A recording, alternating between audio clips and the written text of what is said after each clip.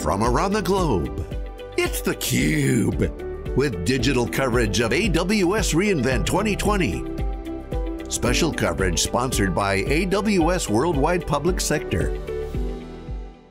Welcome to theCUBE Virtual and our coverage of AWS reInvent 2020, the specialized programming for worldwide public sector.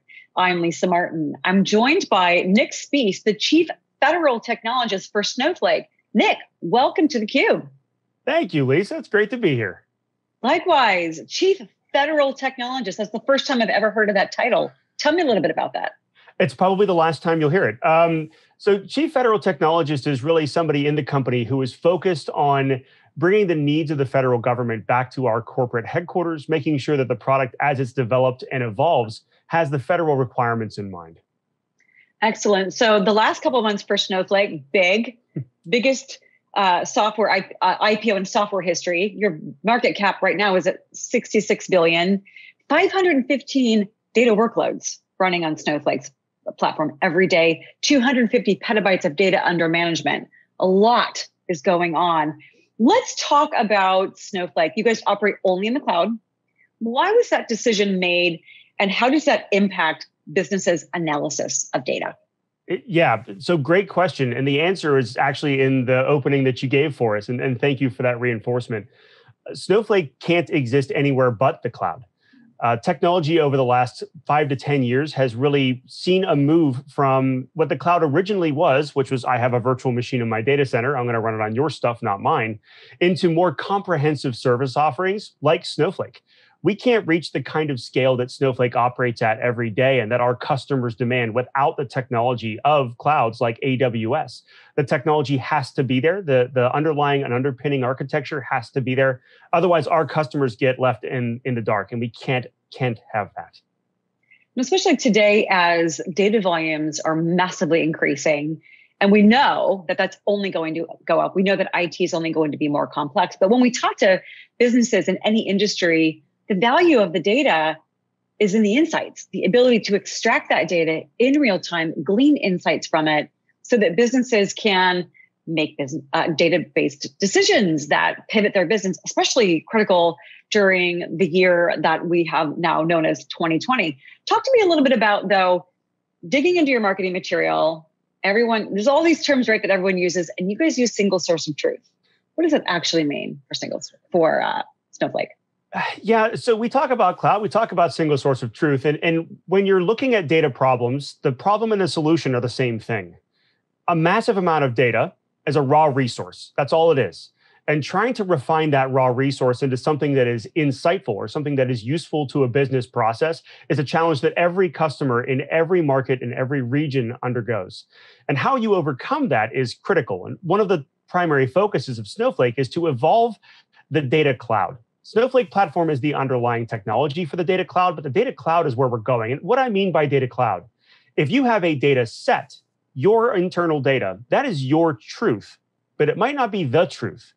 So in Snowflake, we encourage our customers to collaborate on data sets. For example, if you want to know how many people are living in a certain borough in New York City, you could go around with a clicker and count everyone, or you could just ask the Census Bureau.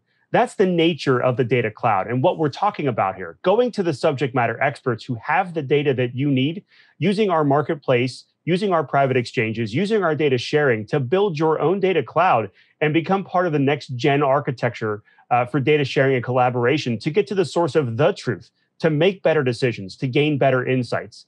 It's great to combine your data with enriched data from other sources, especially when it comes to making federal decisions and governance decisions.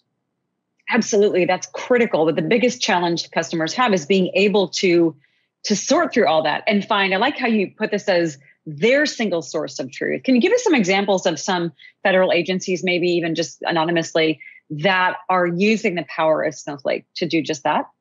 Absolutely. We've got customers in the healthcare space and in some of the law enforcement spaces, and especially in public education, that are trying to increase the awareness of the folks that are subscribing to their services. For example, folks that are looking for healthcare help. If you're filing claims for certain healthcare providers or certain care facilities, we want to make sure that those claims that are forwarded to those entities are legitimate, first of all, For example, if you're filing a claim for knee surgery in Florida, you probably didn't have one in California 3 hours later. So those kinds of enforcement activities, and not just trying to do audits, but also to benefit everybody who's receiving care. There's a lot of push now about genetic sequencing, DNA and RNA vaccination is huge with COVID-19. Getting access to massive amounts of data to do analysis against and figure out the best approach, that's critical for where we go in the next 10 to 15 years in healthcare. Snowflake is very, very honored and happy to be propelling that move in the healthcare space.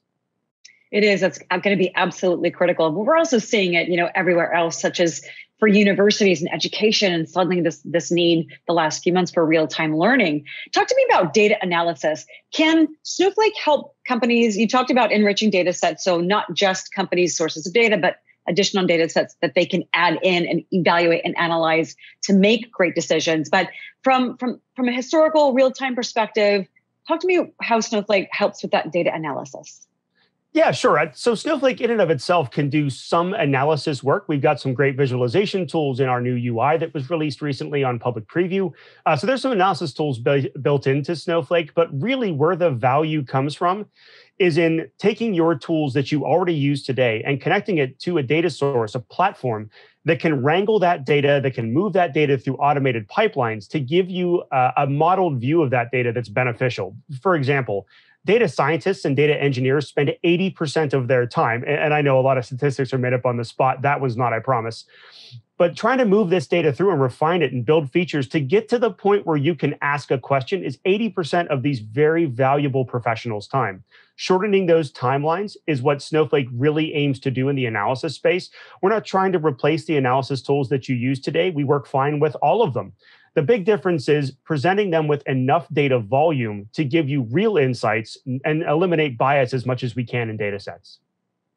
What are some of the things that differentiate Snowflake from data warehouses and other folks in the market? Yeah, great question. The big difference is Snowflake was built natively for the cloud. We weren't adapted to the cloud. We didn't adopt the cloud at some point in the future. Snowflake was built from scratch to be in the cloud. And since this is the appropriate show to mention it, the primary difference between us is we were built to use object storage foundationally underneath our technology. And I know that sounds really nerdy, and it is, but it adds a tremendous amount of value. If you think about how we used to collaborate 10 years ago, we'd have a spreadsheet that if I opened that spreadsheet from my share drive and you tried to open it at the same time, you'd get locked out. You told you couldn't have it. And if tradition stays true, I would probably be on vacation for 2 weeks. Contrast that now with the massive Google Doc platform and Office 365. Object storage has changed the way that we collaborate on the same kinds of documents. Multiple people interacting with one thing at one time without contention. That's the reason why Snowflake has to operate in the cloud. We bring that same paradigm, multiple actors on a single object, and give you that source of truth, the truth that you absolutely need to make decisions. And that's critical these days. As we know, we're living in uncertain times. And one of the things I think we can expect is the uncertainty to continue, but also for many industries, people to stay remote or some big percentage for quite a while. So the ability to have those collaboration tools and be able to collaborate in real time is table stakes for so many companies. But when we're talking about some of the things going on this year, security, we can't not talk about security. All these folks from home accessing corporate networks, maybe not through VPNs or behind firewalls. The cloud is paramount to that. How does Snowflake address the security issue? Absolutely. So I'll start by saying our security is inherited from the wonderful security platform that AWS has underneath it. So we inherit all the security around data storage, the EC compute, all of the different entities and endpoints that AWS already secures. Snowflake takes the same precautions. More than that, we've also built in role-based access control to ensure that people are getting access only to the data that they should be getting access to. We've recently implemented data masking as well, so certain roles are not able to see unmasked data, but they can still do queries that use the underlying data to filter. So there's a lot of different capabilities built in: encryption at rest, encryption in flight, AES 256 encryption keys used in a hierarchical model. These are phenomenal security architectures that are paramount to the security of the folks that are using our platform, because we know at the end of the day, the first day we have a leak in Snowflake is probably our last day in business. We've got to be good at that, which is why it's our top priority. I didn't to ever talk about security as an inherited. It must be a dominant trait if we're going to be talking about, genetics and chromosomes and mRNA and things like that. So walk me through, last question, a government organization, or say they're an AWS customer, they want to start using Snowflake. What's that process? How do they go about doing that to leverage those inherited security capabilities that you talked about? Well, thankfully, AWS has helped us put a FedRAMP moderate certified Snowflake region together in AWS East Commercial. So we're very happy to have a FedRAMP moderate region.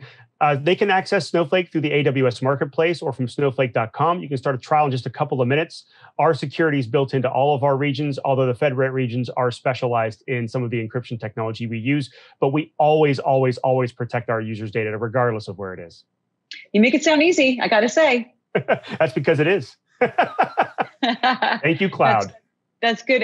That's good. And it should be, especially because there's so much complexity and uncertainty everywhere else in the world right now. Last question for you. As I mentioned in the beginning, the biggest IPO in software history just a couple of months ago, during probably one of the most strangest time of any of us have ever, and our relatives ever witnessed.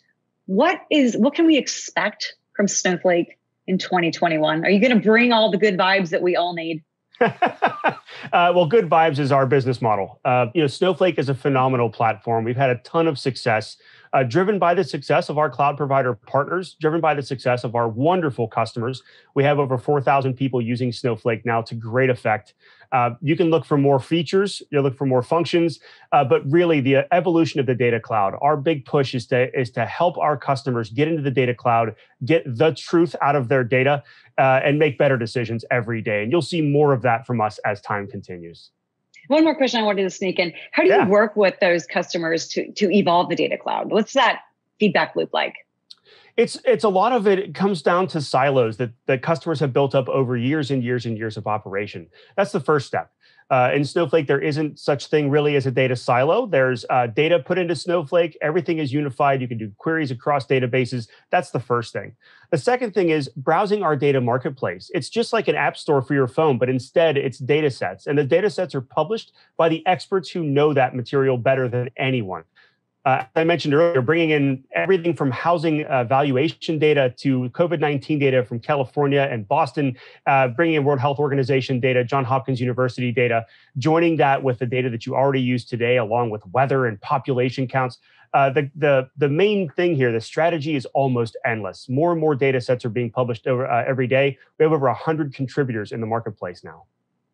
That's exciting that we have the technology and the power like this to help the world, recover from such a crazy time. It's nice to know that there's the power of that behind that, and the smart folks like you, Chief Federal Technologist, helping to fine tune that and really ensure that organizations across the government can maximize the value of data and find their single source of truth. Nick, it's been a blast having you on theCUBE. Thank you for joining me. Thank you for having me.